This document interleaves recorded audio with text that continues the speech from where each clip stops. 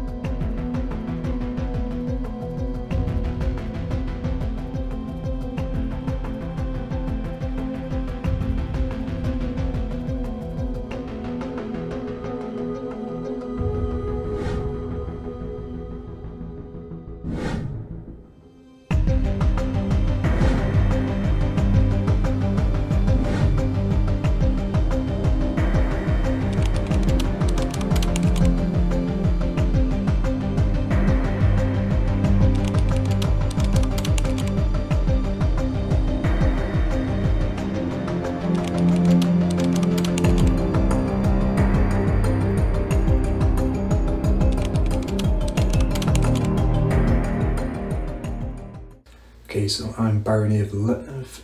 It's going to be interesting. So obviously I got a lot of fleets. Well, the idea behind them is to have a lot of fleets. I'm not going to go for Prime. At least not yet. Normally go straight for Prime, try to get it, but did that last 2 games. I think I'm not going to do that now. Gotta watch out for, I've got the Nekro Virus playing as well. Tech-wise, and he's got wormholes directly to, not directly, but close enough to me. I'm just going to play by ear. I also need to build up a strong fleet. That's my goal, and I'm just going to see how I go from there and see what objectives we can obtain, and if we need to kick off with some people, so be it. As the Goblin faction, this game, I've not really got much of an idea how they're going to play. They do a lot with action cards, so I'm just going to kind of wing it. I got 2 very aggressive factions either side of me, and then Josh opposite me. Is very expansionist, so I think I'm going to have a lot of trouble because they're all going to be at each other's throats, and I'm probably a lot weaker than those 3 are militaristically, so probably try and make a few alliances or deter people from attacking me, make it worth their while to go after somebody else rather than myself. But yeah, we'll see how it plays out.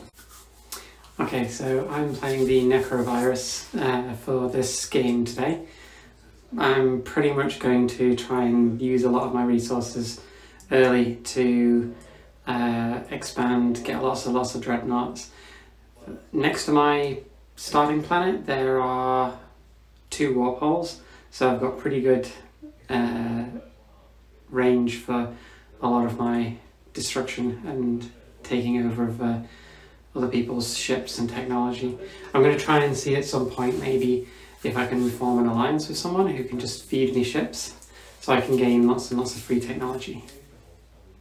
Okay, so my plan is nice and simple. I can get to Mechatol in turn 1. My carriers can move 2, and then I can add a 3rd one with flank speed, so I can get on there.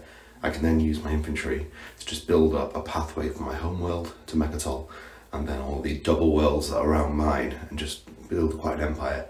I need to get the Nekro Virus to start using those wormholes and take out Chris and John out. Hopefully they'll ignore me. That's kind of the plan, don't know how it will go. But plan is to be expansionist and aggressive in turn 1 and 2, and then just hold.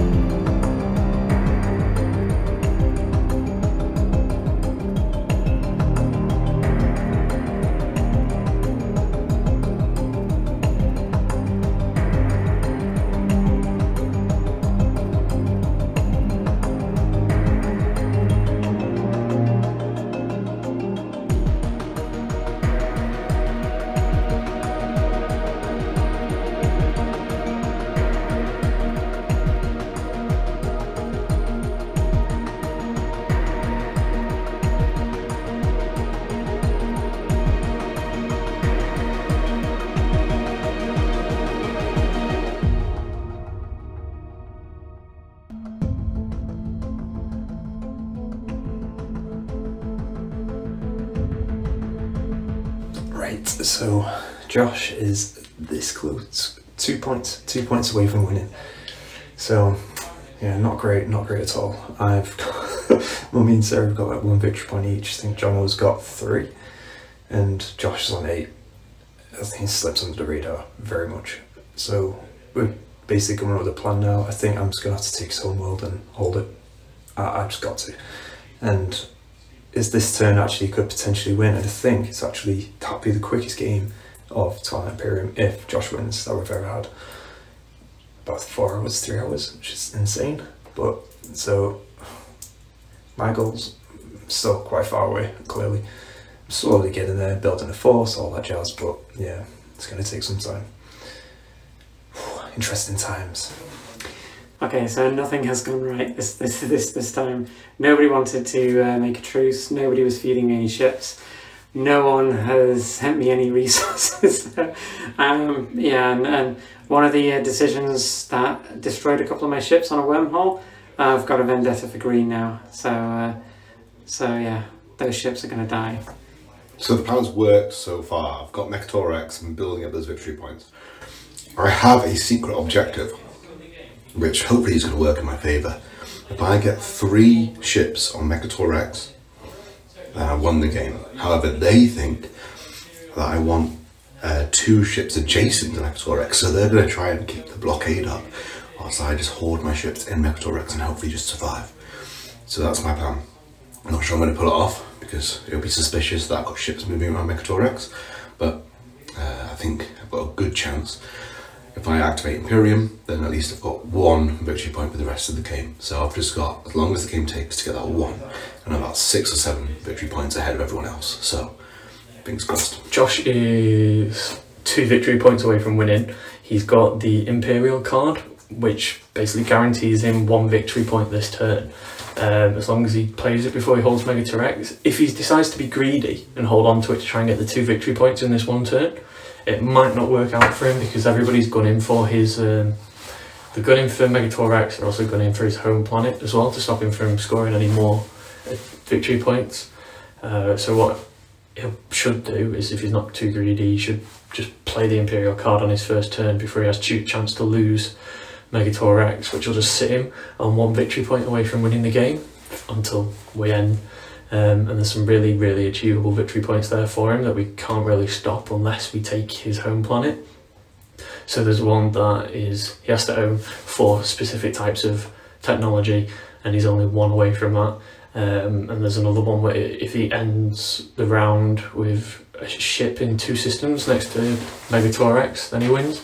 So yeah, everybody's gunning for him at the moment. I think Sarah's going after Mector X and the planets and the systems around it, and then Chris is going straight for his home planet to stop him scoring victory points. I'm pretty weak, I can't really do much. I have an action card, which is Plague action card, which should hopefully destroy some of his ground units on Mector X, which will help it, but my problem is Sarah is coming very, very close to me, and I haven't focused much on producing a fleet yet, so I know if she has the opportunity, she's going to take advantage, so I just need to be very careful about that, because this turn I've got the opportunity to research 3 technologies, and every time she wipes out one of my ships she can rob one of my techs, so I understand that's going to be very appealing to her, so I just need to be very careful about that.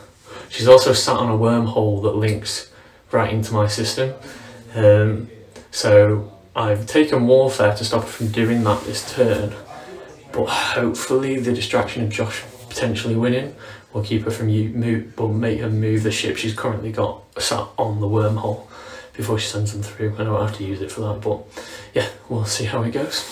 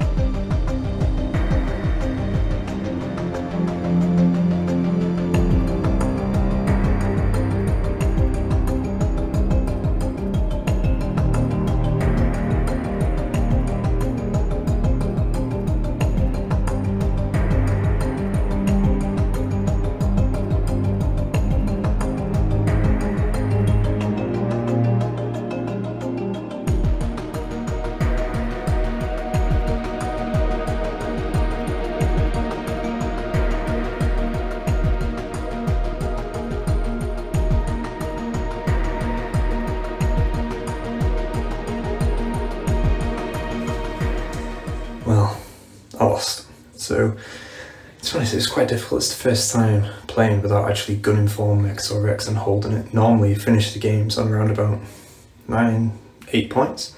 This time I finished it on around about, I think it was about four victory points. But I think one of the laws I ended up pushing back. Regardless, it was more challenging than I thought it would be. So it's something to take on next time. But no, it was a great game as always. Well, to start by the background, I lost, but it was a really good game and definitely up for the next one. So yeah, I didn't win. I think I got like 1 victory point out of the entire thing. Yeah, didn't manage to do anything that I wanted to do. Giving away the antivirus was stupid. That basically meant that the only person who was near me was the blue, and they had the antivirus, and they were the only ones that I could attack. So don't give that away next time. Yeah, I really don't think there was anything else that I could have done. There was a lot of dead space around my board with 2 wormholes, 1 blank space, and only like single planets, whereas everybody else seemed to have like lots of double planets right next to them. So my resources were low. Nobody wanted to form an alliance. My trade resources were low. Low mobility, and no one to assimilate technology off meant I was really, really far behind. So Josh won. I finished second by quite a long way behind him. And then I think it was Sarah and then Chris, or the other way around. Basically, like I said in my last one, Josh was 1 victory point away from it winning. We were all supposed to spend our last turn, or the last round, making sure that he couldn't win, but unfortunately Sarah decided to pick the wrong card, which meant that Josh could get his hands on. He either needed to get the technology card or he needed to get the Imperial card to win. Sarah was speaker, so she got first pick at the cards, and then Josh was second. I had a card that stopped him from choosing one. So the idea was that if Sarah picked either Imperium or Technology, then I would play a card to stop him picking for the other one, and he won't be able to win. Unfortunately, she decided not to pick that, so we got one of them no matter what I did. Yeah, and then there was nothing we can do. We had to go attacking his planet, but I had to go attacking his planet, but I didn't have the ground forces available in the vicinity to beat him. So yeah, he won.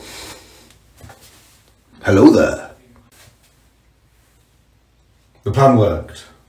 Everything went as I had foreseen. I overestimated some of my opponents because they came very close to matching my level, but I'm just operating on a different level. You know, my brain's just firing at 100 miles an hour, and they're just jogging at 20. You know, I've got 2 degrees, and this is where it comes in. This is where it plays off. Sometimes you just need to know your place, and hopefully they know where that place is now. I feel bad for them, you know, a little bit embarrassed, but alas, I am the champion. Goodbye.